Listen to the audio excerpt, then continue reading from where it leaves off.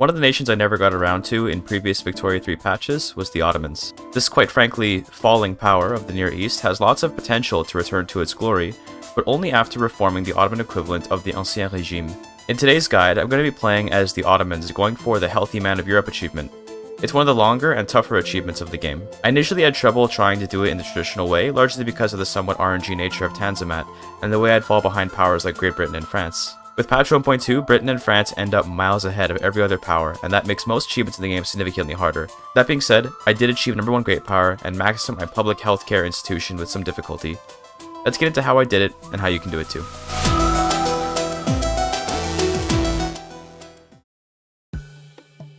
There is a huge element of randomness in certain mechanics of Victoria 3. Things like passing laws, winning battles, and getting positive or negative events are essentially just random in this game. I'm going to throw in another random element for this run in order to mitigate a different piece of RNG. As the Ottomans, you are effectively required to finish at least 4 Tanzimat journal entries if you want to stand a chance. Before they're done, you have to live with a lot of debuffs and bad events. What if I told you that you can just skip Tanzimat entirely and even get a new Sultan with the interest group of your choice with one neat trick? Simply start a civil war and switch sides. I don't know how I never thought of this in earlier patches, but basically, the revolting nation is counted as a whole new country, albeit for the purpose of this achievement, still the Ottoman Empire. This means all journal entries are gone, and a new Sultan is generated on the spot from any interest group. I kept resetting my run until I got a Sultan I liked, which in this case was a trade union Sultan. To be honest, a preferable choice would likely be the industrialists or intelligentsia, since the unions won't get any clout for a very long time, but I made it work. What's more is that by doing this, the landowners get their ideologies reset. They no longer support slavery unless the new landowner leader that gets randomly generated is a slaver, which is pretty rare. Point is, you can keep resetting over and over until you get the Sultan you want. Funnily enough, by having a new Sultan, there's no guarantee he'll be a member of the Osmanlı dynasty. That makes the name the Ottoman Empire kinda stupid since the Sultan is no longer an Ottoman, but oh well. The best way to create a civil war you'll definitely win is to try and push a republic. No one wants a republic, so you'll get a huge civil war that you're guaranteed to win, barring foreign intervention or something like that. Since we're doing this so early in the run, it's not even a big deal to just keep resetting until things go exactly how you want. Each reset took me about a minute. Maybe it'll take you non-speedrunners 2 minutes or something. Either way, win the civil war, and then we can begin the run in earnest. With our new Ottoman Empire ready to go, let's engage in our own Tanzimat. First off, we're moving the capital to Mosul. This is because we don't want the capital somewhere vulnerable like Istanbul, better to have it in a non-coastal, central location of the country. I would do Ankara, but Ankara state is still coastal in the game. The next thing we do is encourage exports on grain to activate the Corn Laws journal entry. We're hoping for the modern conservative event, which will give a market liberal leader for the landowners. We need that to get off traditionalism. For tech, I don't think you have to follow any particular path, but I like to go down the tree to railroads right away and also grab intensive agriculture. I think starting with early agriculture is really strong, and working towards railroads is good so we can stack up huge industry in our states without infrastructure penalties. In terms of building, the 1.2 patch has changed Baghdad from having an agricultural negative to having a positive. So we're going to build up a nice rice industry between the Tigris and Euphrates so we can cheapen up grain. In general, an economy should start with its basics, and grain is probably the most basic resource out there. It's important to be able to feed people so they'll be relatively loyal. Heavy industry can come later. Once you get modern conservative, between interventionism and laissez-faire, the consensus is that on current patch, interventionism is simply superior. This is because the AI-controlled direct investment pool is extremely bad at making smart investments. That being said, I have it turned off because I don't like it. That means laissez-faire can still be good, but I don't like it as much due to it not allowing me to invest in agriculture and not being able to subsidize. I usually play a rather subsidies-heavy playstyle, so I'm going with interventionism. It's your choice though, based on your own playstyle. The only objectively wrong choice is to play with automated investment pool and laissez-faire economics. Anyway, so far we're doing pretty well. Where the normal Ottomans would be stuck with Tanzimat debuffs, I've already become number 7 great power in 1837. I ended the Corn Laws at that point to generate a nice mass of loyalists, which we can hopefully maintain by building all that rice in Iraq. From here, we have pretty much free reign in the Middle East. I'm not going to get into any large conflicts against, say, Egypt, not yet anyway. I'm instead going to attack the smaller Arab states and just grab them up early before they can become European protectorates. For now, this land is useless, but later it'll have oil. After those short wars, I started to ban slavery. Normally this is a huge pain as the Ottomans, whose landowners are usually slavers. In this case though, thanks to the Civil War, there are no interest groups in support of slavery. In fact, the devout are abolitionists. Despite that, it did take me a while to ban slavery just because laws are all percentage chances. In 1842, the law passed as I was preparing for war against Macron. I'm heading into Baluchistan for access to 2 crucial regions. Afghanistan, and Punjab. Afghanistan has opium, which we can use to effectively run the economy for a brief period, and Punjab has the best agriculture in the game. In patch 1.2, Punjab now has a 20% throughput bonus for not just farms, but also plantations. That means you can make huge amounts of dye, silk, tobacco, and tea, all from just one state. I had a strange occurrence during my time in India, and that was the East India Company starting a play to take Dobruja. When I saw them making a play on me, I assumed it was for Baluchistan, but imagine my shock when they wanted to take a piece of Bulgaria from me. I actually have seen this exactly before in a speedrun in the past on an old patch. I have no idea what causes this, but the only reason I didn't think I had lost my mind was that this isn't the first time this has happened. It was the East India Company and Dobruja in previous cases too. I'm going to take this opportunity to do a based Gigachad maneuver and demand war operations and conquest of Malaya from the EIC since I know I can get it. During the course of the Malaya conquest, I moved towards racial segregation so I could stop discriminating pretty much every pop in my country east of the Balkans. It passed mostly without a hitch, and now I consider our new Ottoman state to be relatively reformed. We've got a growing economy, no slavery, and a reduction in discrimination. Before ending the Tanzimat era, there are 2 more conquests to do: Persia and Afghanistan. These wars were simple because no other great power had an interest in the Persia region, so it was just me against Persia to puppet, and then me against Afghanistan to conquer. Where in real life, Afghanistan is almost impossible to conquer, in Victoria 3, they're a pushover. Tanzimat is complete, and the Ottomans are ready to take their place as the greatest power in the Victorian era. They just have to industrialize. The choice of what to build is always of huge importance for any nation, and that's so different from the Ottomans. My first interest is to get off of wood-based construction and get to iron construction. The way we do this is by building lots of iron and coal in eastern Turkey, along with some tools. For now, it doesn't matter where you build them. Our goal, though, is going to be employing as many of our pops as possible. Your budget is going to tank due to this change, but trust me, it's important to get building quickly, even if it means the budget takes a hit. I was on lowest taxes during the switch because I knew that if I really needed to, I could just raise taxes to avoid debt. You'll notice that as you build more and more iron, your budget will get healthier and healthier. Since iron is the largest good to be purchased for iron buildings, reducing its price will drastically increase the budget. By 1855, I was still on the lowest tax rate and I hit 30 million GDP with only a slight budgetary deficit and 110 construction points. This isn't the best it could possibly be, but it certainly isn't too bad. The jury is more or less out when it comes to max taxes against lowest taxes. To be honest with you, I lean more and more into just maxing out taxes and spamming buildings. I like having the legitimacy, but man, if I were on max taxes, I could probably double or even triple my construction points. The only reason to be careful about max taxes is it can result in a ton more radicals, and with turmoil in states reducing construction efficiency, it might be a bad idea to aggressively tax people. I have to play more to make my firm decision on high versus low taxes, so I'll leave it up to you. You'll notice that my budget has collapsed again, but that's only because I'm building universities across the country right now, which the investment pool can't cover. I'm doing this because our workforce lacks qualifications, and because we need to get all the way to antibiotics tech, which is level 5 society tech, in order to max out healthcare.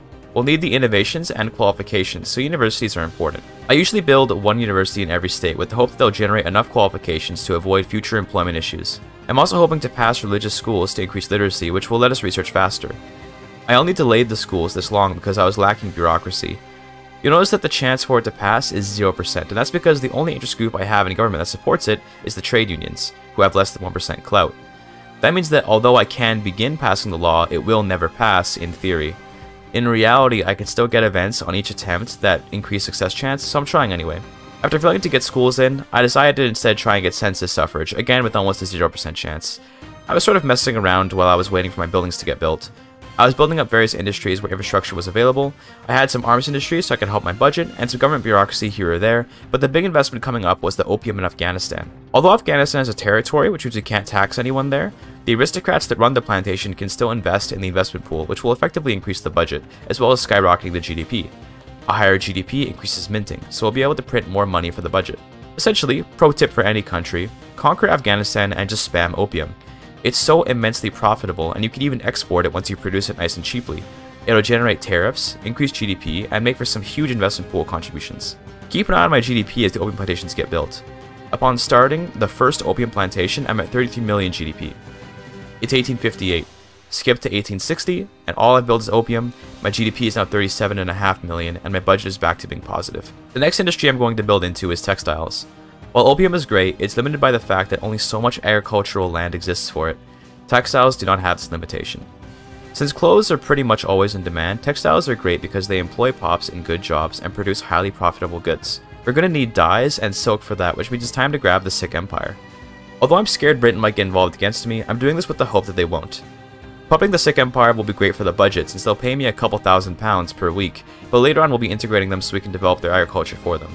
Since I don't have railways set up yet, I can't put down too many textiles industries for now, but even just a couple has increased the GDP and budget pretty nicely. I'm also going to build some furniture to try and get my pops to be a little more loyal. In case the budget was at all a concern, I managed to pass proportional taxation despite the landowners' protests.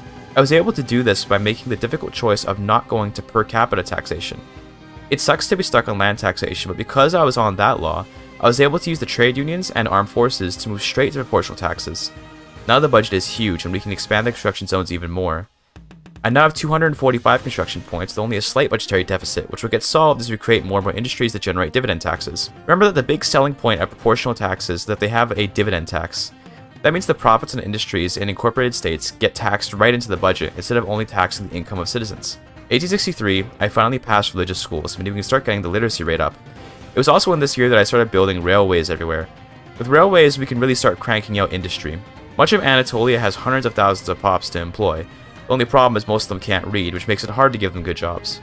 I also, at this point, tried just raising taxes to fix the budget since I didn't want to slow my construction sector, nor did I want to keep going into debt. Now that I'm creating jobs for everyone, we should see the income of the pops increase in such a way that balances out their loss of standard of living from taxation. I was immediately having problems with qualifications at Ankara with my tool workshops, who are basically at constant half employment due to lack of engineers and machinists. The only way to solve this, unfortunately, is to just wait until the pops start going to school more. My literacy rate is around 25%, and there's no way to make that go up without just waiting until the schools we implemented before start to work. On the positive side, the GDP hit 50 million in 1867, which was also the same year that Canada was confederated in real life. I was also annexing the Sick Empire at this time, since I wanted to go and build up their agriculture. Once I annexed them, I queued up a ton of agriculture, railways, and construction zones, which will take a long time to get built for sure, but which eventually will basically carry my economy. I also saw that Egypt fell to being a minor power, so I did a puppet play on them. Despite Britain's intervention, Egypt fell thanks to a naval invasion in Cairo. I capitulated Egypt, then just waited out Britain until they white peaced.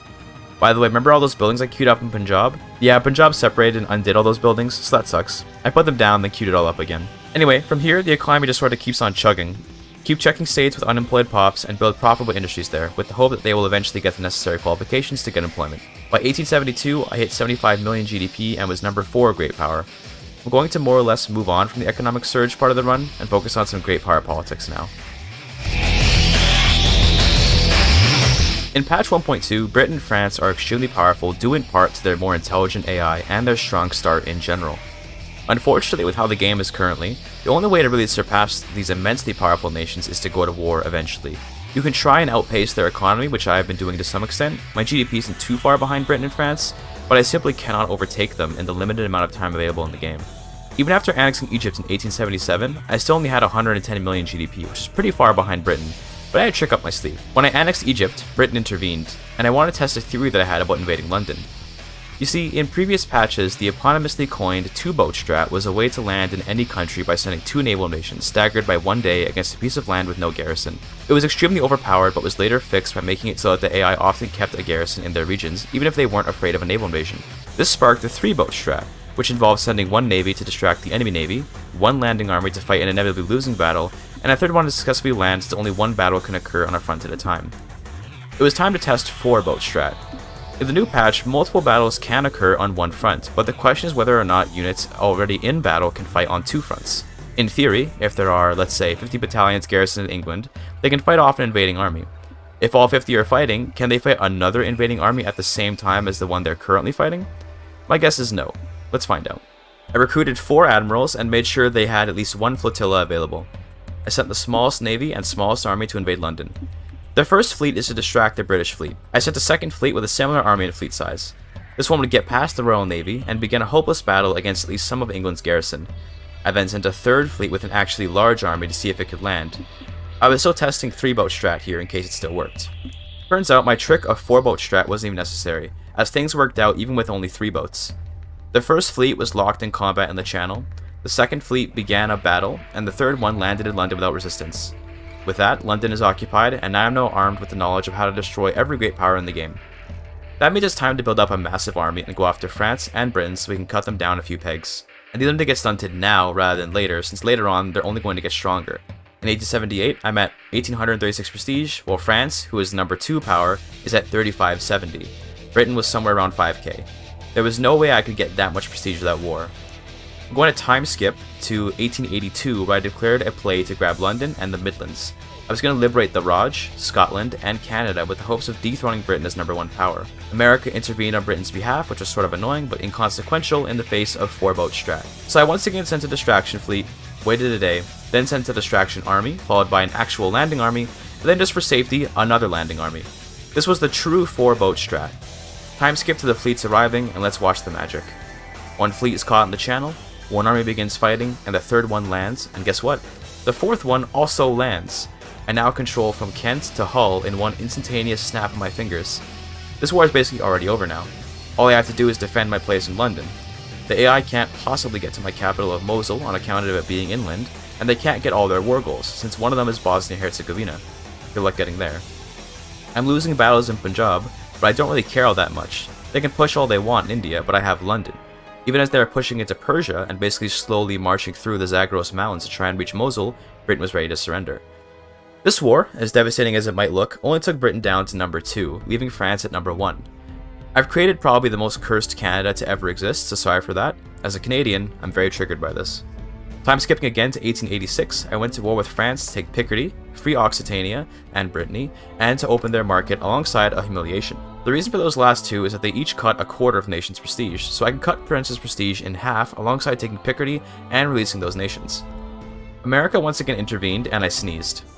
America's support could not stop Four-Boat Strat. Despite France's capital being inland, I can at least get a landing done so I can fight my way to Paris without needing to win a naval landing or a naval battle. Funnily enough though, it turned out France was somehow able to resist Four-Boat Strat, which meant I had to innovate upon old strategies.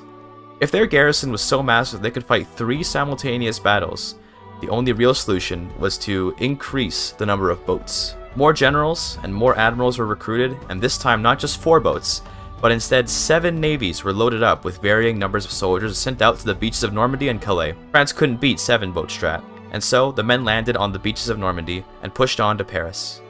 From there, the Ottoman soldiers hunkered down in defense mode and waited to win the war. France's actual ability to fight is much greater than Britain, but horrifically enough for me, they too had a card up their sleeve. It turns out that the French tactic of protesting in the streets was the hard counter to 7-boat Strat. Indeed, by having a well-timed revolution, every war goal I had put up was invalidated, and now this war was literally a complete waste of time. Sadly, it seems even 7-boat Strat can be defeated. No matter, we'll just have to cut down whichever of these French nations comes out on top later. At least France, as a result of their revolt, went bankrupt, sending them down to #6 great power. Britain was still #1 though, so my work wasn't done.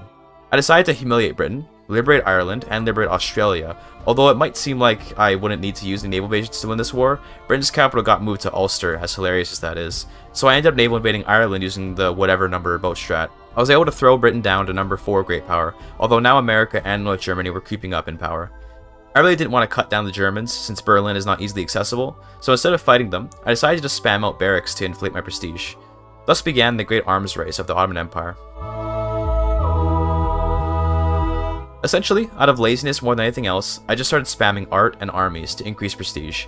I hit #1 power in 1892, and now all that was left was to get maxed out public healthcare. Over the course of the rest of the run, I'd occasionally get dethroned as #1 power, but I'd reclaim it by just making more barracks. Nothing to worry about. I'm gonna go walk off this this sugar. Don't worry, I'll be back. In 1895, I literally just left the room to go for a walk while I waited for my tech to increase. There's nothing more to do really besides wait, since at this point, any moment of weakness can be patched up with more barracks. If you're curious about my economic choices, I'm just building anything that's profitable wherever there are pops that are unemployed. I don't have any grand plan here, I just check what goods are expensive and build manufactories for that good until they're not profitable and watch my GDP climb. I could run the economy more effectively and try to get to steel buildings and stuff like that, but I just really don't need to. For the purpose of this run, it's over. The most interesting occurrence I saw was a Qing explosion, which I've never seen before in almost 500 hours of game time. It looked pretty cool. Time skipping over to 1905, I researched antibiotics and put my healthcare to level 5, thus completing this achievement. There were no notable events along the way besides a brief English separation which put me down to #2 great power. I took the position back after making a few hundred battalions and taking England back. It took me 7 hours to do this achievement live, and if you want to see the full run, I'll link the stream VOD in the description. So that's the Ottoman Empire. The best way to play them is to not play them, by getting a new sultan via a civil war and ignoring Tanzimat. I hope you enjoyed this guide. I'm going to make more guides for other achievements and nations of the game with the hope of tweaking my advice to suit the new patch. I'm going to keep autonomous investment off for the time being since I don't like the new system, which means that if you are dead set on playing with it, I'm sorry, but much of these guides won't work for you. I've got a video essay coming which will discuss some of my feelings about the new patch, but I'm going to focus on just one mechanic per video essay. Check out the most recent community post if you want to vote on which one I cover first. Right now, my thoughts on private ownership are winning, so vote before it's too late and be heard. Also, subscribe and check out my Twitch. I stream there and here on YouTube, but Twitch tends to have a less cringe chat, so it's better over there. Thank you for your time.